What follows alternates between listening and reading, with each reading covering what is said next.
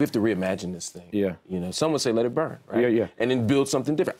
We could have that conversation, but at the very least, we need to know that the systems don't work in the interest of justice. No, I think that's right. And I think that our people know the why, right? I think our people have definitely seen that, like, the house is on fire. The question isn't the why, it's the how, right? How do we not just reform broken systems, but really transform them? And I think that we've seen folks all over the country and internationally coming together in ways like with the Movement for Black Lives and other grassroots social justice organizations and revolutionary organizations saying that we've got to figure out how to get past these transactional relationships that only produce reform work towards this transformative justice. And I think that that's, you know, really what I'm speaking to is that, you know, I mean, I think your point around healthcare is a perfect one.